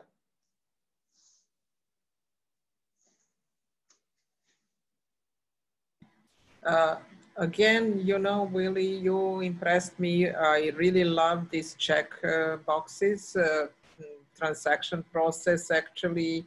And nothing is left not to be done or just to be missed, because even one thing missed, as you say, can create disaster, or, you know, lose the opportunity for future. I really, that is a lot of work that you have prepared, and especially having the team, and they have to take care of each step of the process. It is very valuable. Additionally, I really like the way how you prepare these closing gifts. As you say, it's more emotional than, you know, how much does it cost, but value for life. And that shows that you are a humble person and that you really cherish your clients who gave you trust. Yeah, and you know, do a great job for them. And if you do a great job for them, one hand wash the other. They always take care of you. And that's kind of where we're going with number 6 here, the last topic, which is repeat and referral business, right? Mm-hmm. People will still come back to us, right? Just like a restaurant owner. They're going to keep coming back more and more because they want that good service. They want that feel of appreciation. So, all right, well, let's jump into the last segment on here, repeat and referral business. And, you know, basically, when I coach agents and when I hire agents to our team, there's 2 types of agents, right? And I'm looking for a certain type of agent. That agent is what we call a career agent. Transactional agents are agents that come and go through our business and as you can see here, tend to waste time, don't have good time management skills. Career agents use their time efficiently, right? They have a schedule they work with. They understand that, you know, their job is getting up every day, getting dressed and going to the office and doing certain things. Transactional agents tend to spend or have poor spending habits. They don't know what you're spending, they're just throwing a lot of money up on things. Career agents really know their numbers. They value education. They value their numbers, and they do a good job investing back into their business. Transactional agents don't have client loyalty because they didn't really do a good job with them, right? So they don't really earn their trust. They didn't earn their loyalty. But with career agents, because we did such a great job and because we keep in touch with them even after the transaction, we receive repeat and referral business from them. Transactional agents are lead squirrels with low conversion rates. Like, give me more leads, right? Like I mentioned before, I had some agents that just wanted leads, but they didn't really want to call them. They just want to cherry pick the best ones, and then they would leave everything there. Where career agents have a systematic database with higher conversion rates, right? They're doing it 3, 4, 12. They're sending out mailings, they're sending out emails, texting old leads, keeping in touch with those people because they know eventually they're going to convert. Transactional agents tend to be what we call ripe and rotten. They don't seek additional training and education. It's like being on today's call here, like even or on my Wednesday calls or all the training that we do. Some agents really need to be on those calls, but they're not. And it's because they feel they already know it. I don't need it. And they become ripe and rotten because they're not advancing themselves. They're not growing. Where career agents are green and growing. They're always seeking more information. They're always looking to do a little bit better. And I have a lot of agents in my company that have been with me 5, 10, 15 years. And they still come to every training because they want to know and they want to keep learning more and more. And then the last one on here is that transactional agents, unfortunately, have low profit margins and tend to be more burnout because they're always going. And they're never getting any traction because they're not getting the repeat and referral business.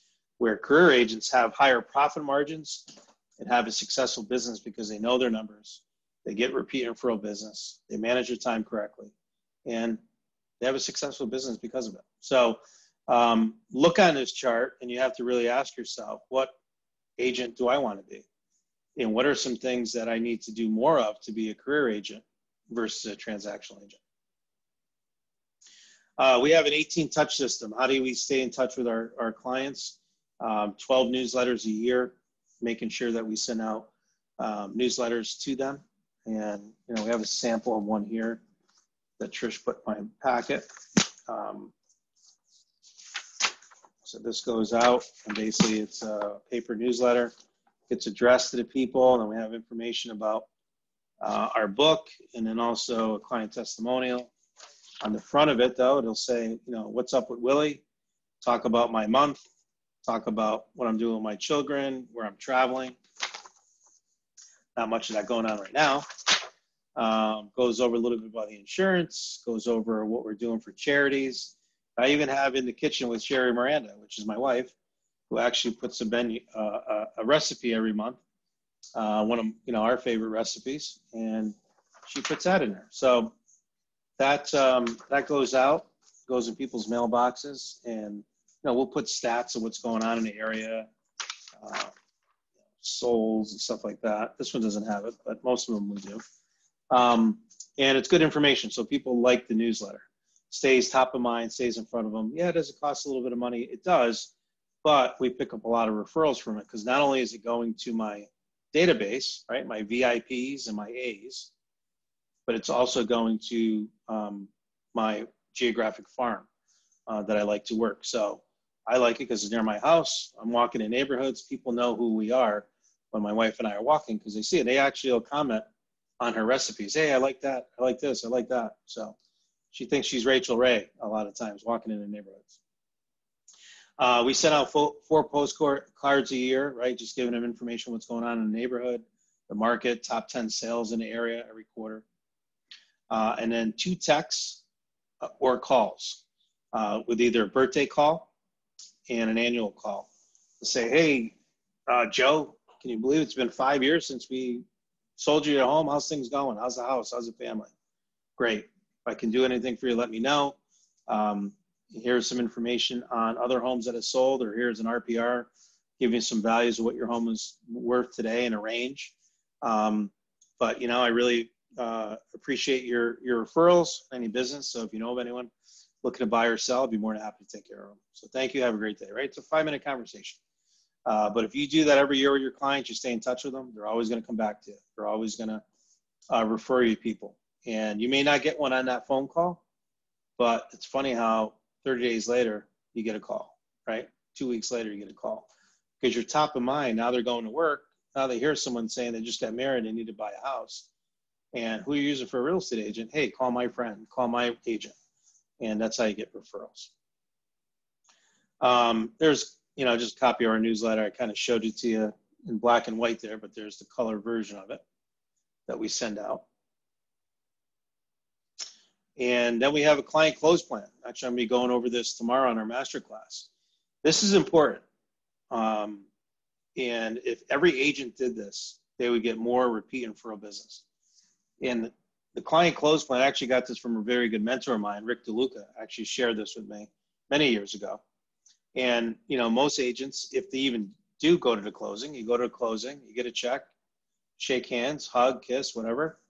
And you never talk to people. Here you just spent 2 months, 3 months, 5 months working with these people. And at the closing, it's like a funeral. You never see them again. Never talk to them again. Don't even send them stuff, right? And it's a big problem. So you want to make sure that you adopt this client close plan. And the way this works is that day one, in other words, day one after the closing, close today, tomorrow is day one. I'm calling that person up. Hey, Sally, hi, Joe, hi, Mary, whatever. How'd things go last night? How was the first night in your new home? Great.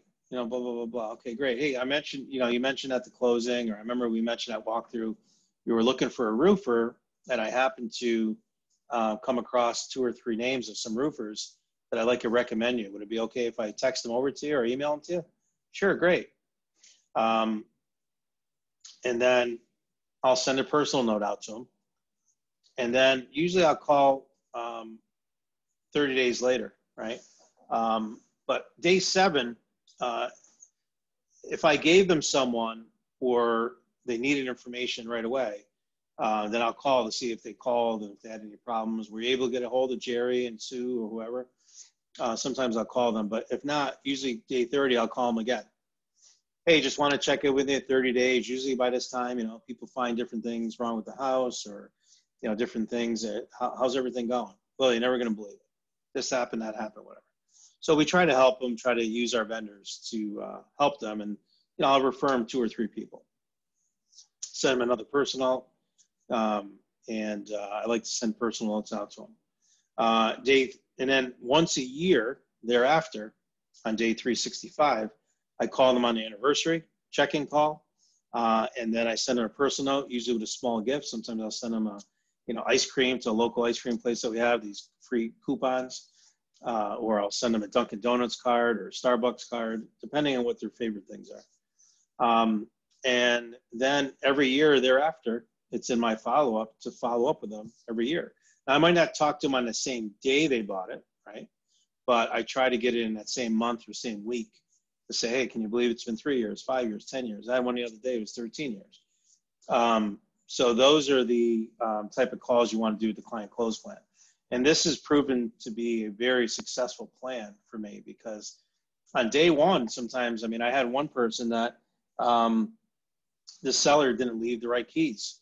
And none of the keys that the seller left worked on any of the doors. It was a big house. And the wife was very upset. She was up all night worrying about other people having keys to her home. So when I called the next day, the husband was kind of scratching his head. And he's like, oh, it was terrible. And here's why. So I went and had my locksmith right away go over and change the locks. Cost me like $200. But he then in turn was so thankful that over the next couple of months, giving me 3 leads. He gave me 3 leads of people in his company because he was higher up in his company. But he gave me other people that were relocating in his company or moving out. And when I went to see these people to sell their homes, they all mentioned the locksmith story. They all mentioned the lock story. And it definitely went a long way. So I would have never have known that about the locks if I didn't make that first call on day one. So having a client close plan, it's easy to do. It's just another touch. It's going deeper in a relationship. And it's something that every agent, should definitely take advantage of. Home annual home report, that's a script that we use. What do I say? I don't know what to talk to them about. Well, here's the script. Basically, hey, it's Willie Miranda. How you doing today? Is this a good time to talk? Hey, I just want to give you a quick call because it's been 5 months or 5 years, 10 years, whatever. Since you bought your home with me, and from time to time, I like to call my clients, providing with a free annual home value update. This update give you a ballpark idea what your home's worth in today's market, and you can kind of get an idea of also what other homes are selling for. Is that something you'd be interested in? 99% of the time, we're going to say, yeah, absolutely. Send it over to me. Great. What's the best email? So this allows me to update, right? Those old emails, those old AOL to Gmail or whatever. And then, you know, I just let them know. I'll email it to them or I'll send it to them by regular mail, depending on what they want. Then I say, hey, Mary, as I mentioned, this report, it's only a ballpark figure on your home or what your home is sold for.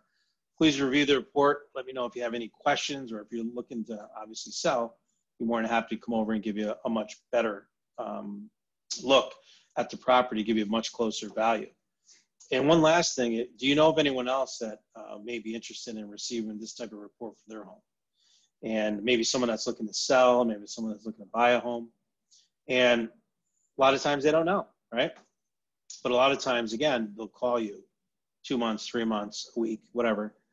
Because again, you reach out to them and you ask them, again, we gave them good information about their property. We gave them this, we gave them a call, and it's law of reciprocity kicks in where they want to give us something. So last piece on here, if you know of anyone looking to buy or sell, please give me a call with the name and number. I'll take good care of them. And that goes a long way. Client events. We do usually 4 client events throughout the year. This is a comedy show that we've done a few times. We do our golf event every year on the bottom left. We have our pie event that we're actually doing the Tuesday before Thanksgiving here in the States. We're up to almost, I think, close to over 400 pies that we're going to be giving out to our clients. Because of COVID, we don't have them coming in now and hugging and taking pictures and all that. But we're going to be doing a drive-by. So they'll pull up, they'll beep the horn, we'll go out, you know, apple, pumpkin, what did you order? Give them their pie, thank them for their business and their loyalty and the way they go. So we'll be giving those out here in the next, we've been doing this now. I want to say this is our 10th year, maybe even more, that we've been giving out these pies each and every year, and they go a long way. And they're, you know, $8, $10 pies. But again, it's not the pie that they're coming for, it's the relationship.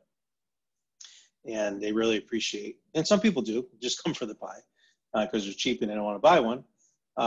But it's, you know, a gift to them and they really appreciate it. So those are some of the, you know, client events that we do. And we have, you know, other events like Easter events where we actually have my nephew dress up in Easter bunny costume and kids come in and they take pictures, and we have real live bunnies running around and they get face painting and that type of stuff. But we've done a lot of different things, Christmas events, you know, breakfast with Santa. So there's different things you could do, but, you know, to start, maybe just pick one a year to do and you build it from there. We do a lot of reviews to get referrals. We want to make sure that we know what, you know, people's first name, last name. We want to know how was the experience they had with the real estate agent. You know, can we use, you know, their information in any marketing that we do? Would they refer us to their family and friends, those type of things. So getting surveys and doing that, you could do it through a company called SurveyMonkey, and that's worked out very well. And, you know, we can also send them a letter like this, offer them a $25 gift card if they give you a review, and we give them the links where they can go and actually put a review on. This is something that we just started recently, and it's working okay, but it doesn't replace picking up the phone and calling them and asking for a review and actually walking them through it. All right, and then we get a testimonial sign off to make sure we have permission to use them in social media or online and stuff like that. We always like to make sure that we have a signature from them with their permission to use them in there. So yeah, so that is our business planning workshop. Hopefully you have your business plan sheet and had some things filled out on there. But Draga, what did you think about the last piece, number 6, on the repeat and referral business? Anything on there that you're going to apply to your business? Really, definitely, you know, a lot of value. Um, I actually did only one event last year, and it was amazing. It was bowling event, but Bowling, absolutely. yes, yes, and we did it. My kids and I, everything by ourselves. It was challenging, but I don't know how we were so happy. A lot of people arrived, and it was, as you say, more relationship than the value, but was the value still there? And I am actually very giving person, and I would love to have something now when we have COVID and maybe not the possibility to do big kind of events. And I really like that you're doing pie event now, maybe people driving through, and you just, it's people just like to connect and to see that you are grateful. I like this annual home review. Everything else, like if we are in touch with them, it builds relationship. That Right. is the thing. I did really, I have stagnant period after the COVID, but I did reach out, postcards, calling them, asking them how are they, and it started now getting, it's starting now, people calling me now to sell, because during these 5, 6 months, I didn't know, are you thinking of selling? No, I just Right. do need any information, any help, how are you doing first, and then if it comes to real estate, to real estate, I talk. Yeah. But I believe that is, that I've got some clients just because I'm sending newsletter by email. Earlier, I was sending um, direct letters. I love your, because your is completely different. It's Mm-hmm. personal, recipe, picture of family, updates, what are you doing? And I just, if you don't mind asking you, do you have somebody writing for you? Maybe you give materials, or how do you make it? Or is there some company that maybe, you know, you use? Yeah, we used to use a company called Service for Life. Mm-hmm. I've Uh, heard about them. yeah, serviceforlife.com is a company that will actually do your 4-page newsletter for you, right? But it's Mm-hmm. more generic, right? It's generic because they have to give the same thing out to all the agents. Everybody. That's the reason I love your.